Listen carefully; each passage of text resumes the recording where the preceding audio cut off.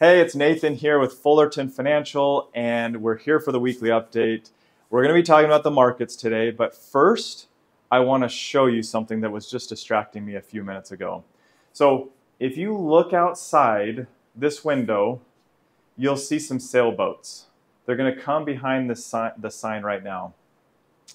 And what you'll notice is the wind is going pretty fiercely the direction that the sailboats are going.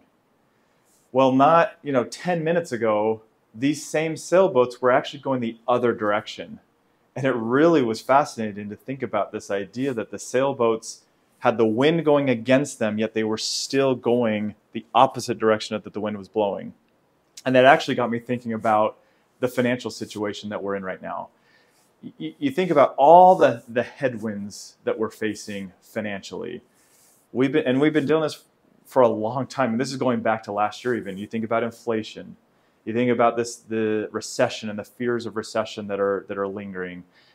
You think about just interest rates and the Fed continuing to raise interest rates and having uncertainty around that. There's all these things that are going against us financially, yet the markets, they've been volatile, but they've still been able to yield some return for portfolios.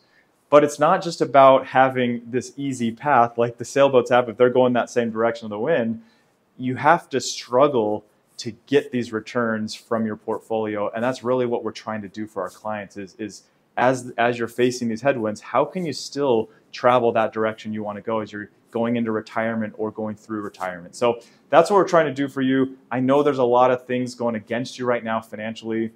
Just keep the struggle. Keep it going, stay with us here, and we'll help you navigate that.